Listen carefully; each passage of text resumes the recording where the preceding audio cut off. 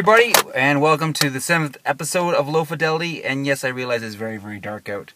I've been really busy today, doing all kinds of stuff. Like, well, I went to work, and I went to the gym, which incidentally is inspiring another episode of Low Fidelity coming up, which I talk about all the things I hate about the gym and the people that go there. But tonight, because I've been running like a madman, I wouldn't say I'm mailing in this show, but today's show is called Treasures I Found in the Back Seat of My Car. As you know, of course, I drive my car, so I don't get back here much. So since I've been doing this show, I've been finding all kinds of hidden treasures. Yes, new found treasures in the back of my car. So I got a pile here, and I'm going to kind of show you what I got. So first off, it's a book. I was going to lend it to a friend. It's the research guide to bodily fluids. It covers everything from vomit to pee and poo, farts, everything. It's supposed to be some sort of like proper book on bodily fluids. Incidentally, I did find a mistake. They said in this book that funeral directors massage the stomach area, get the farts out. That's not true, because I used to work for the funeral services and I never massaged dead people's guts to make them fart. So that is incorrect. Okay, next thing I got. I found in the back of my car. I think I was lending it to the same guy that I was lending this book to. It is a VHS tape of an Andy Warhol movie.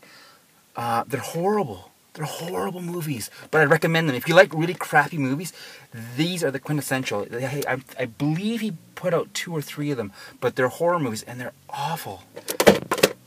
Okay, now, this is going to really test your age right here. Okay. Maestro Fresh West t-shirt.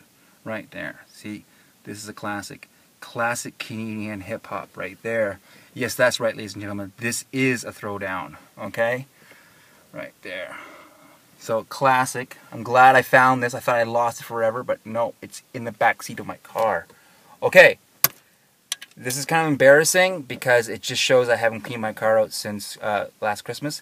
I won this at one of those Secret Santas. It's a big, big can of cheese. Cheddar cheese, and maybe I'll have a raffle or something like that, and someone will get this cheese. So yeah, big can of cheese. Of course, I'm never going to eat that. It's disgusting. Actually, I believe it's all oil-based. I don't think there's actually any cheese in it at all. I remember reading the back of it, of course, because I read the back of everything.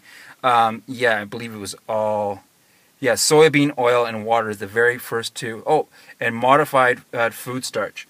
So there's no cheese in the first 3 ingredients. Okay, this will take you back. It's a ball. These balls, if you're a kid back in, well, a long, long time ago, whenever you wanted a ball, this is what you got. These are common in drugstores. I don't know why drugstores sell balls and beach stuff. I go to buy drugs. I'm not going to the beach. But anyways, yeah, so you might recognize it. It looks like a Pepsi-Cola symbol.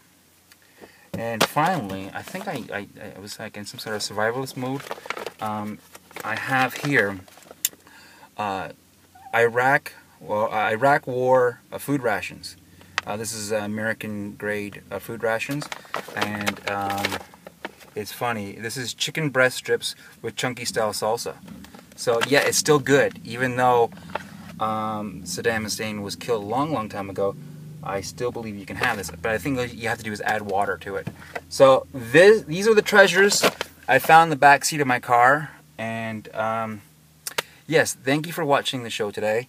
I'm sorry that I'm kind of mailing in it. I just had so much to do today. But if you went back to episode 3, you'll remember I said the rule of 21, and I got to hold true to it. You know, so like just like you will, right? If you do it. I said I was going to shoot 21 episodes, 1 each day, and there it is. Treasures in the back of my car.